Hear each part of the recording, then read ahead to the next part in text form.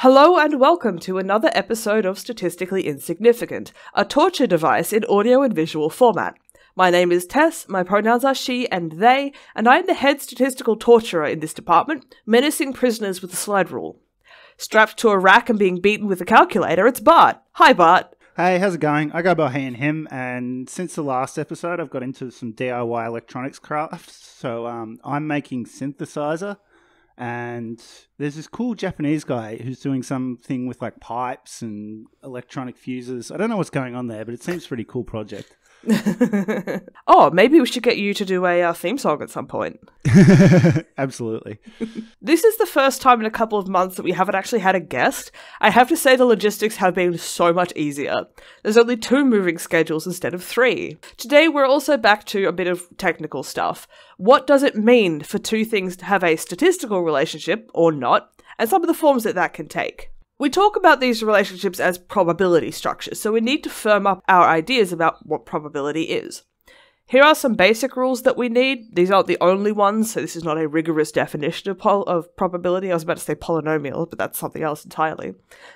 So first off, we have that the probability, which we're going to write P, of some event is a number between 0 and 1 inclusive, so it can be 0, can be 1, where 0 means something is impossible and 1 means that it is certain. If you have an event that's already happened, that's certain, so that would have probability 1. So like if you've already flipped a coin and it's landed on heads, that has probability 1. Yeah. If you're about to flip a coin with heads and tails and you're looking for, I don't know, stomach or something as an outcome, that is impossible. So that would have probability 0. Unless you weight the coin. You still wouldn't get stomach then. Edge is a little different. 2, the probability that something happens out of all the possible things that you could observe is 1. What I mean by that is you have some set of possible outcomes. To observe an event means that something happens. The reason we have to kind of be clear about that is because looking at the collection of all possible things that can happen actually tells us a lot about probability theory. 3. Does that mean, so if you're observing something and something can't happen, then that is like, I don't know what I'm asking. I'm so sorry. No, that's okay. This is one of the harder things to deal with because it is quite abstract. So let's think of our coin example. You've got heads, tails, very, very small probability of edge. And let's say something else, I don't know, 3. You can't observe a 3 on your heads or tails coin, right? Yeah. So what do you mean in that context? Just that, like, for example, if you're looking at if you're looking at a tree and deciding the probability of whether it be knocked down in a windstorm, is it still something happened if the outcome is that it just stays as is? Oh, okay. So there your options are is knocked down or is not knocked down. Right. Yeah. So something still happens in that case. Yeah. Knocked down.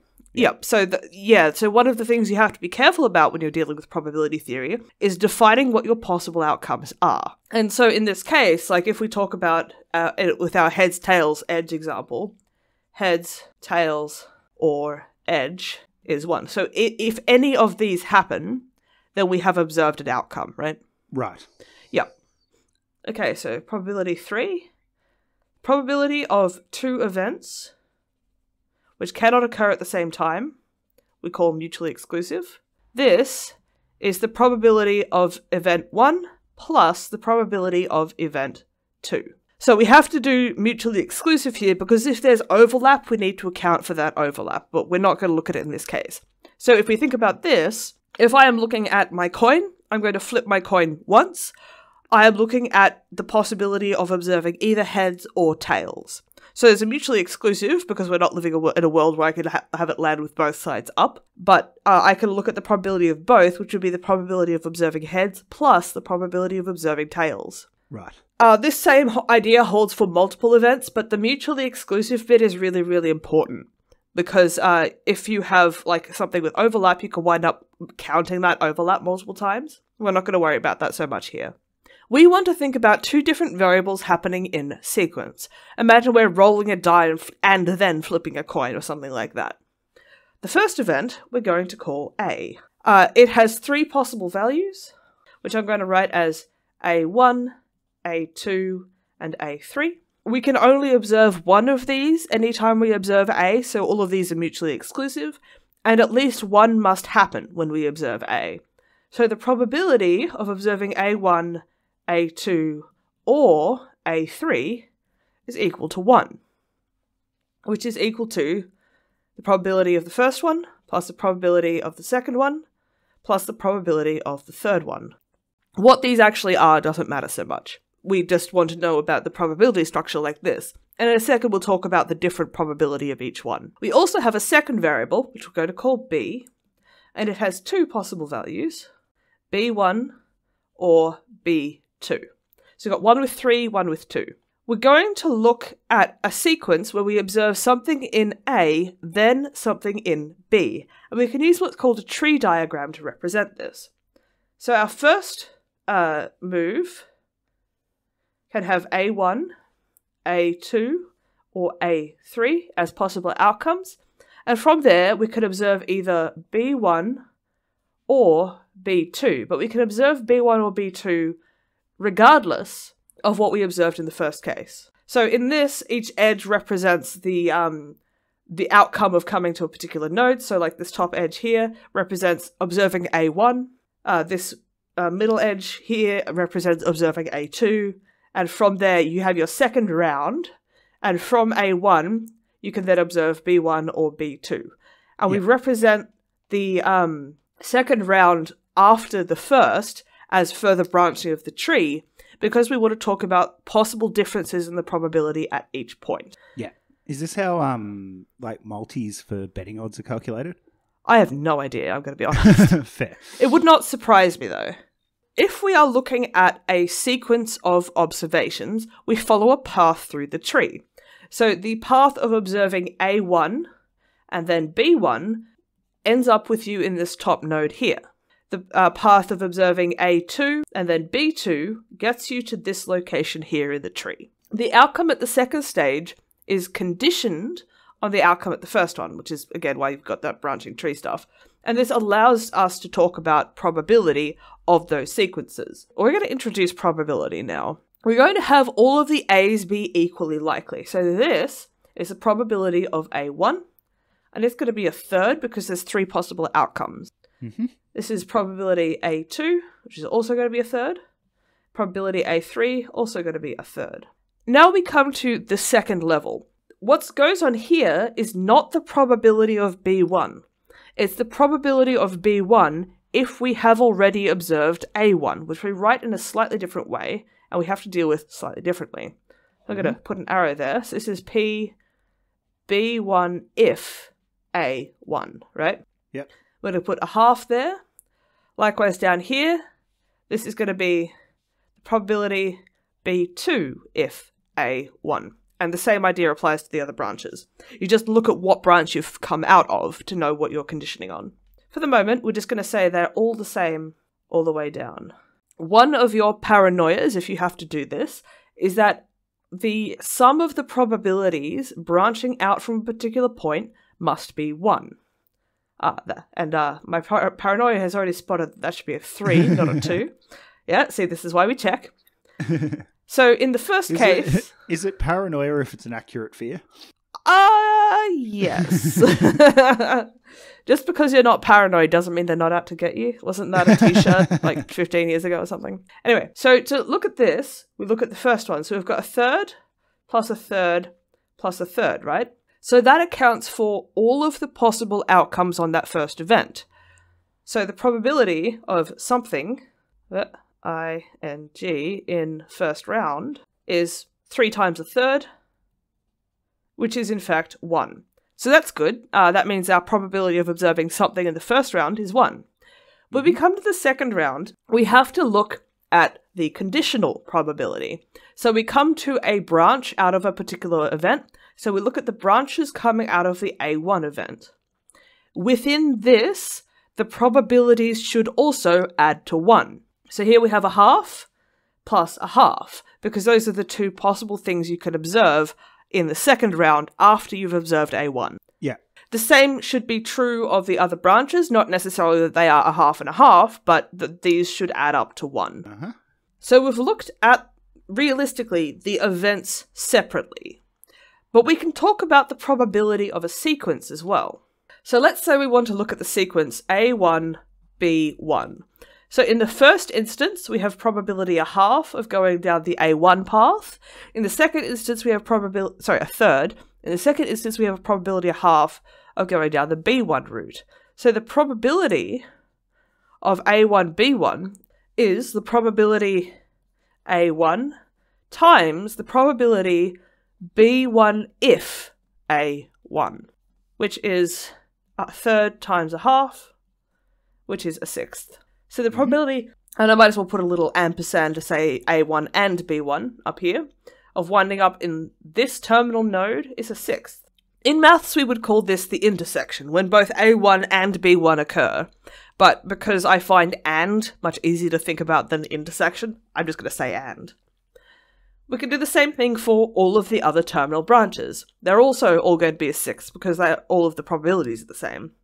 Each of these represents the probability of winding up at a terminal node, so that is the probability of observing a particular sequence.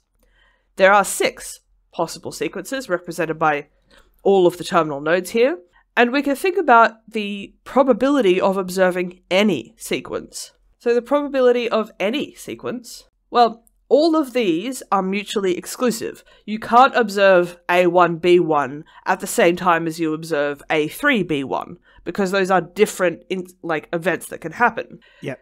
So this is going to be the sum of the probability of each individual sequence, which is going to be, well, the 6 events, or 6 sequences, each one has a probability 1/6. So this is going to be 6 times a sixth, which is 1. That's good. That means my calculations haven't been stuffed up somewhere along the way. That tells us that we have worked out the total probability of observing a sequence. But we haven't actually seen the probability of either of the B's on its own, because the B's in here are conditioned on having observed A already. Yep. So what we need to do to work out the probability of, say, B1 is we need to add up the probability of all the sequences that B1 occurs in. So that is this one, and this one down here. So this equals probability of A1, B1, plus probability of A2, B1, plus probability of A3, B1. Well, now, because each of them has probability of 6, this is 3 times 1 on 6. So that is a half. Mm-hmm. The same construction applies to B2. We can also see that B2 would be a half because there's 3 of them, this one, and this one, and they're a sixth. So the probability of B2 is also a half. So is there value of back calculating in that way, as opposed to just going off the half that you've already have branching off A1? I'm about to show you an example when they are not the same. So remember that this a half here is the probability of B1 if A1. This is not necessarily the same as the probability of B1. Right. It is in this case. So we've worked out everything that we need for this situation. Now we can talk about the relationships between the variables. Running your eye over this tree, you can see that the probability of each B outcome doesn't change across the 3 probabilities of A. To a statistician, that indicates that there isn't a relationship between A and B, because how we think of that relationship is the outcome of A would change the probability that you observed in B. We have a formal definition for this. So we say that 2 variables are independent if the probability of one does not depend on the outcome of the other. I believe this was the inspiration for Roland Emmerich to make Independence Day. And we actually have a mathematical way of representing that relationship. So the probability of, I'm going to call it AI and BK, so this is some value from A and some value from B, so A sequence, is the product of the probability of AI and the probability of BK. So when this holds for all values in each of the variables, we have what we are called independent values. So for all AI and BK. Alright, that's a very technical definition. Let's think about this in terms of our tree diagram. So what that means is that the probability at the end here, which is the probability of AI and BK, must be the product of the probabilities of AI and the probability of BK that we've calculated here. Yep. In this case, we can eyeball it and see that that's true. The probability of A1, B1 is a sixth, which is the product of a third, which is the probability of A1, and a half, which is the probability of B1. And it's the same all the way down the tree. It has to be true for everything in order for the overall property of independence to hold, which makes it somewhat harder to prove that things are independent than that they aren't. If you want to prove that two variables are independent, you have to check every single possible combination. If you want to prove that they aren't, you only need to find one where it doesn't work. So I'm going to keep most of the same probability here. We have a third for each of the first steps. Not a half, a third. Wow, I'm not doing well today. We're going to have a half off the branches from A2. But for A1, we're going to have something different. So for B1 after A1, we're going to have a third. And for B2 after A1, we're going to have 2/3. We can now immediately see that the probability of the B's depends on what you got in A, because the probability of the branches coming out of this A1 node are different to what you see in the other nodes. That means there's a relationship here. That means your probability for B depends on what you observed in A, which is non-independence. Would it likely go down this way, where in the other two modes you have the same probability, but in one particular node it is attached in this way? No, in the sense that this is far too neat an example. This is very much, so this is a very artificial situation where we can see all the probabilities. We'll talk about real life in a second. So if we want to check our actual formal definition, the first thing we need to do is recalculate the probabilities. The probabilities for A haven't changed, the probabilities for B have.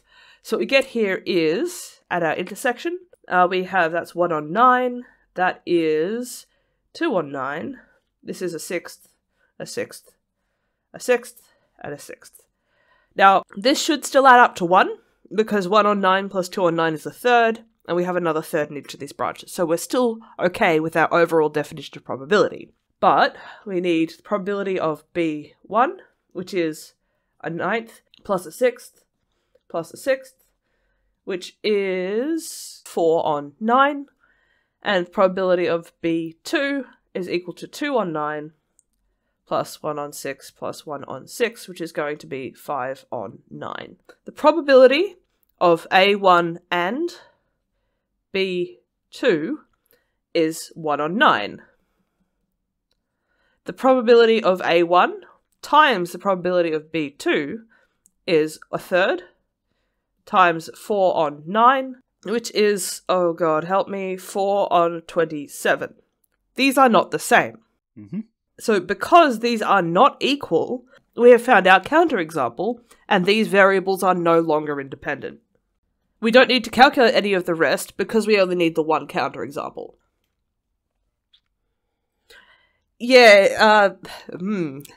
I would say yes. Some people would probably say you would have to say not independent. Right. Yeah, it's one of those things where the English language sucks to deal with actual precise definitions. Yeah. That's our technical definition sorted, right? If all of them have this equality between the product of the probabilities and the probability of the sequence, then it's independent. If you have one violation, it is not independent. In the real world, we don't get access to these probabilities, even if we have a probabilistic system and are just using them to model it. Instead, we have to estimate them based on what we can observe. In a situation like this, what we could observe is a whole collection of sequences from some AI and some BK, and then we look at the relative frequency that those occur in to try and work out what the underlying probabilities are. We're going to look at one way of testing for evidence of non-independence in cases like this, where you have two variables which have some sort of finite number of possible values. In this case, we have our A variable with 3, our B variable with 2, and I have phrased this very carefully. We are taking our status quo to be that the variables are independent. So this becomes a test for independence, and it has a null hypothesis, which is that A and B are independent. So we're asking, is there enough evidence? Have we observed enough of weird frequencies in the actual sequences that we think there is evidence against independence. So our alternative is that A and B are not independent. Would there be a circumstance where the null hypothesis is that they are not independent? Not in this framework of hypothesis testing. Right. Yeah. So in this framework, it's called frequentist statistics. We privilege some sorts of things. So in this case, we privilege no relationship on the basis that having a relationship is somehow more complex, requires more explanation. I mean, that's true in real life. It's not a philosophically unreasonable position to take. I do think that there are certainly, shortcomings with it, but I understand and see our episode on what is statistics for a bigger discussion of this. I think it's a reasonable starting point. What we're looking for in this is there some sequence, A, I, B, K, which occurs more or less often than we expect. There might be more than one, but you only need at least one. Just as up here, we only needed one counterexample. But what we look at for this test is a kind of overall deviation from what we expect to see if independence is true. This isn't a very strong statement. It doesn't tell us anything about how the relationship behaves. The way we calculate the statistics doesn't even tell us which pair violates that definition. It's the, hey, something is going on here test. For the hardcore nerds in the audience, this is called a chi-squared test for independence. The assumptions of this test are that we have two variables that have discrete possible values, and there are finitely many of them. We don't assume any kind of ordering, we don't assume any kind of additional structure on those, just some categories in each one. To perform our tests of these hypotheses, we assume that the null hypothesis is true, that the variables are independent, and compare what we expect to see when that is the case. If these variables are true, then the probability of some AI and some BK happening will be the product of the probabilities. And we compare this to what we actually observe. If independence is true, we expect the sequences, those AI BKs, like A1, B1, and so on, to occur roughly with this probability. Of course, we have to estimate all of these probabilities from the observations. That's where the roughly comes in, but I'll show you how we do that. We use a tool called a frequency table to do this, which counts how many of each of the sequences we've observed. So if we have up the top here A1, A2, and A3, we have on our rows B1 and B2, then what we get out in, say, this column here, in this cell here, is the number of sequences A to B1 that we actually observe. So I'm going to put some made up numbers in here. And what we also do with this is we calculate column and row totals. So the total number of B1s observed, sequences with B1, is 65, which is the sum of 20, 35, and 10. Total number of B2s was 84. Then we have 72 sequences with A1, 46 with A2, and 31 with A3. This gives us a total number of observations of 159. What we get from that is our estimate of the probability of getting A1 is equal to the total number of observations from A1, so 72, divided by the total number of observations, 159.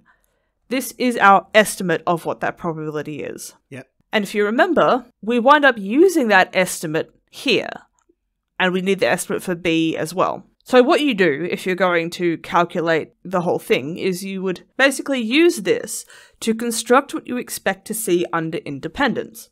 So our expected value in the cell IK is equal to the probability of AI times the probability of BK.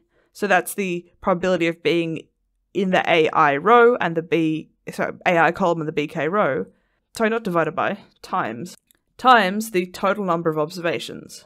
The logic here is that under independence, this is the probability of AI BK, right, based on this relationship here. Mm-hmm.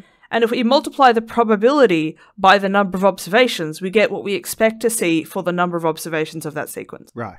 Wouldn't this be thrown out somewhat by just like randomness in and of itself?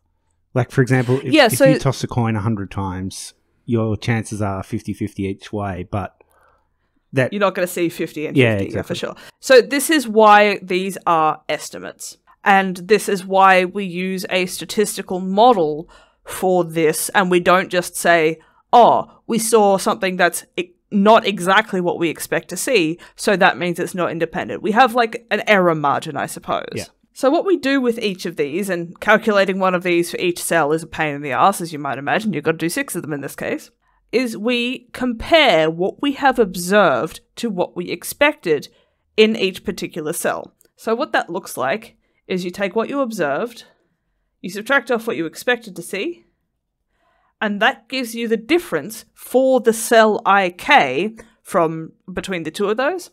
You square this because you want it to, always be positive. If you get a negative difference, you don't want that to be balanced out by a positive difference somewhere else. Mm-hmm. And you divide by what you expect to see. The reason you basically weight by how many you expect to see is because a difference of like 2 in a cell where you've expected to see like 100 is not that big. Whereas a difference of 2 in a cell where you expected to see 10 has more of an impact, right? Yeah. To get our test statistic, we calculate this for every cell, and then we add them up. So our test statistic, we'll call it T, equal to the sum of these guys. And what that does is it's a bit like a weighted average, except what you're averaging here is the squared differences between what you've observed and what you expected to see. If what we've observed is very different to what we expected to see, T will be large. If they're about the same, T will be small. What that means is that a large value for this sum indicates that we probably have something going on that's not independence. Whereas if T is equal to 0, then that means that OIK is equal to EIK everywhere. So we have exactly what we would expect to see under independence. This would be extremely suspicious because by randomness, as you mentioned, we never expect to actually see that behavior. So if I saw this, I would suspect that my data was synthetic and generated in a lazy fashion. So somebody was trying to fuck with me and doing it badly, basically. So what we're doing in this hypothesis test is basically asking, is this sum big enough to make us think that these things aren't independent? What counts as big enough is itself a complex question, and we have to decide what the threshold for that is. I'm not going to really go into that because it's very situation dependent. But if you go back to our episode on p-values, for example, that idea of an alpha threshold, a threshold of significance, is how you decide what counts as enough evidence. If the number was sort of edging up to the line of acceptable there, would you probably have to take the test again or something like that? This is the problem with a hard cutoff test for significance. Because stuff that's borderline, well, you really have to think hard about what you consider that evidence for. And, in general, this framework of hypothesis testing doesn't have a good answer for what you do when stuff is close to the line.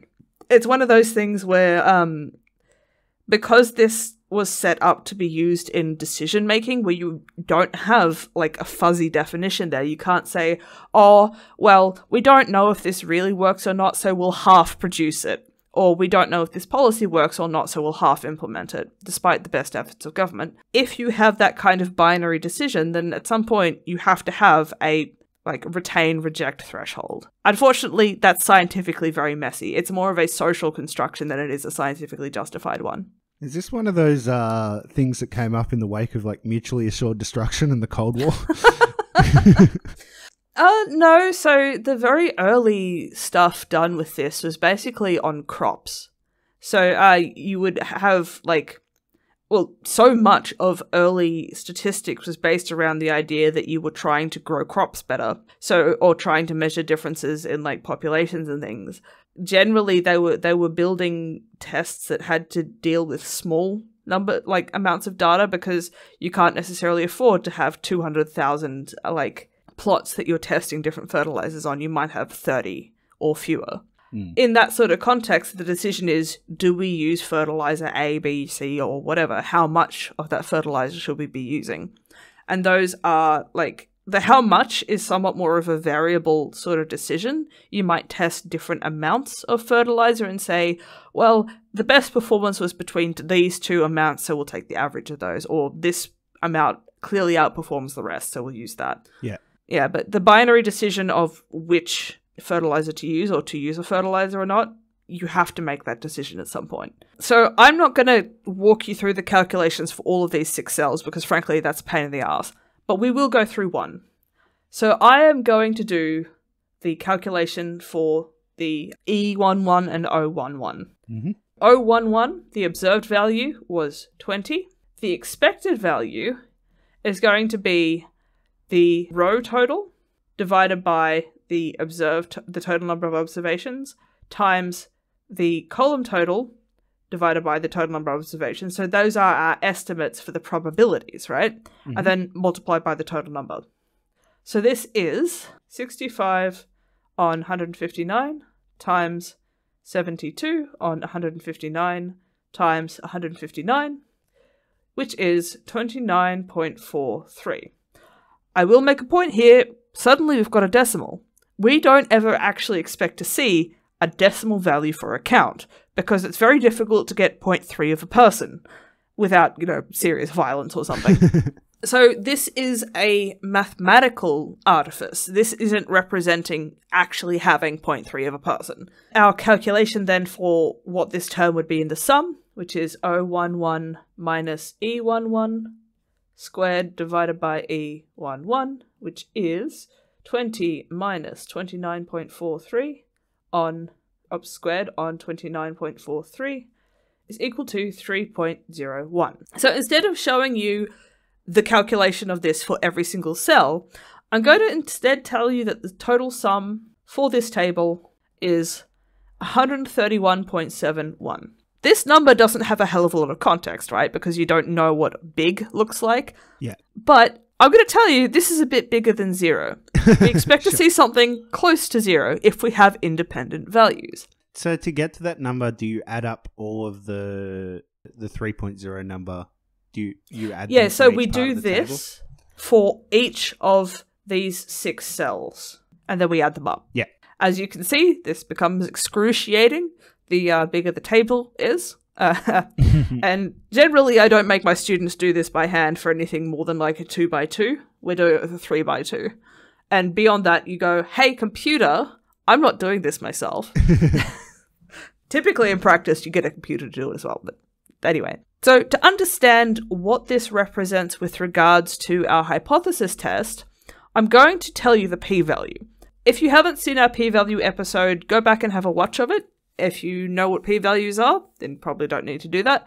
But how I will define the p-value in this context is it is the probability of getting t, which was our test statistic, greater than or equal to what we've actually observed, which is 131.71, if A and B are independent. This is our assumption of the null hypothesis. This p-value is a probability in the world where that null hypothesis is true. And in our case, a p-value is very small. In fact, it's smaller than 2 times 10 to the minus 16, which is like 0 with 16 zeros and then a 2. That means this value is very unlikely to have happened, or this value, or more extreme, so more different from what we expect, if we actually have an independent variables here. Yeah. That would probably be enough evidence to reject the null hypothesis. This is certainly smaller than any alpha threshold you would ever see. We could actually go back and have a look at this table and think about it, right? I invented these numbers, but I invented them in a way which I was pretty sure would give me a statistically significant result. How I did that was, if you look at this A2 column here, in A1 and A3, your B1 value is less likely than your B2 value. But in A2 it's swapped. The B1 value is more likely than the B2 value. Gee, that looks an awful lot like having different probabilities after one of your A values, doesn't it? So what this is really saying is that something funny is going on here, because in my head when I was making it up, I just kind of swapped which of these was the higher. Mm-hmm. And that gives you a non-independent result because I have changed the observed probability of B1 and B2 in relation to A2 as compared to the others. So you would be likely to be able to spot independence or not just from looking at the numbers on a table? If it's something like this, yes. But in general, it's not so glaring. Like, right. If you've got a much smaller difference between these two, let's say instead of this one for A2 being higher, then, this one where A2 is paired with B1 being higher than when A2 is paired with B2, maybe it's just a little bit lower than the other one. So this one, your B1 is less than half of B2. This one, B1 is less than half of B2. What if this one, instead of being less than half, it was like maybe 2/3? That could still be evidence of a relationship, but you wouldn't spot it just eyeballing the chart. Right. Yeah. So I would not rely on that intuition if I was doing the test. I would do the test. Sure. I do rely on that intuition if I'm inventing data to make a point. No, for sure. That makes sense. Yeah. For now, I want to look at a different sort of relationship, one that has a specific structure. So in this, all we've been able to say is something funny is going on here. We have non-independence. Now I want to talk about straight lines. Here we have two variables which behave like numbers, and I can ask about how they change in relationship to each other. This is known as linear, by which I mean line, correlation. So I've got my X and I've got my Y here. This is probably the most common correlation statistic that gets used for numerical measurements. So correlation, correlation, is just a term we use to refer to how numerical variables change together. Yep. We'll do another episode on correlation in greater detail in the future. More generally, those statistics are used to measure how strong a relationship is, but in the case of linear correlation, we are specifically looking at the strength and direction of a straight line relationship, which looks something like this. So we have some scatter in this data. Mm-hmm. So the relationship isn't perfect, but you can imagine a straight line going through the middle here that more or less describes what that trend is. Yep. This is a positive relationship because as X increases, so does Y. A negative relationship would go like that instead. So as X increases, Y decreases. So that's the positive negative. But in terms of interpreting how strong the relationship is, we look at how close the data is to the line. Data that looks like this, where it is perfectly on a line, would have correlation 1 because it's positive, because it's going upwards, and it's 1 because it's perfectly on the line. Something like this would probably have correlation about 0.9. Mm-hmm. Also, if we were going downwards, something like this would have correlation -1. If we had some scatter, it would be correlation -0.9. That sort of idea. Mm-hmm. The other thing I will say is that this does not care about the slope. So I can have correlation like this would be correlation 1. Correlation like this would also like this. So these are much less steep and much more steep. The only place where things don't work is if you have a horizontal or a vertical line, because these do not vary with respect to one variable. So your horizontal line has the same value for Y at every point. So there is no variation in Y to compare to variation in X. Yep. Your vertical line, same value for X at every point. There is no variation in X to compare to the variation in Y. So our heuristic here is 1, perfect positive relationship. I'm going to put in brackets, straight line. If you're waiting for it, dear listener, I'm trying to be classier than all the jokes that are in my head about perfect positive or negative relationships. So -1 is a perfect negative relationship. This is where you neg somebody. I'm not above it. But what about 0? You get 0 when you have no evidence of a linear relationship between the variables. So that can mean that they're scattered all over the place, like this. So there's not really a trend here between X and Y, right? It's just kind of a blob in the middle. A trend would look something like, maybe it's like that, or whatever, right? Or you would get 0 correlation for this. This is approximately, taking into account my shitty drawing skills, a perfect circular relationship between x and y. But that's not a straight line. And in fact, because it is a perfect spread, because you have exactly the same amount of variation between x and y in both directions, you get correlation 0. Plus it's shaped like a 0. Yes, this is still a relationship, a really strong one in fact. It's just not a relationship that can be measured with your straight line correlation. This is one of the reasons that you should be very careful about someone citing a correlation statistic without also plotting the data, because there may be relationships that they just haven't observed. Something else that would have correlation 0. So for the listener only, I have drawn 4 clusters of data. They are quite distinct clusters, but they're placed in a grid. So as above, in this case, you have, like, variation in x and y, but it's done in such a way that there's no linear relationship. It can be really important to plot and see clustering like this, because that can be evidence that you actually have different subpopulations within whatever data you're looking at. One of the things that I tell students all the time is to plot their data, because otherwise you miss stuff like this. It's not common to see, like, perfect relationships that just aren't linear, but what you can see is non-linear relationships that you can still get a non-zero correlation out of. So if we have data that looks like this, so for the listeners, I have drawn an upwards curve.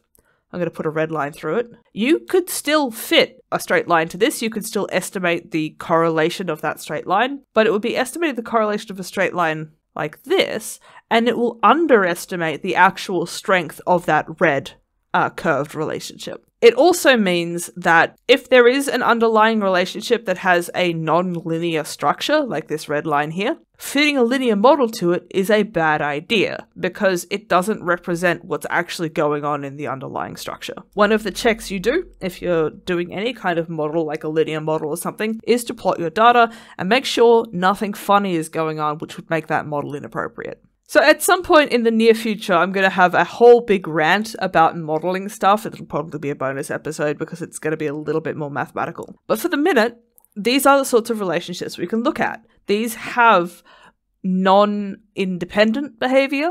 So this would be approximately independent. This is distinctly not independent.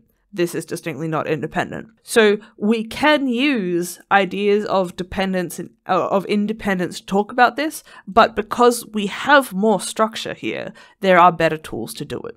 But thank you so much for coming on again. Thank you as ever for having me. Not a worry, and I'll see you later.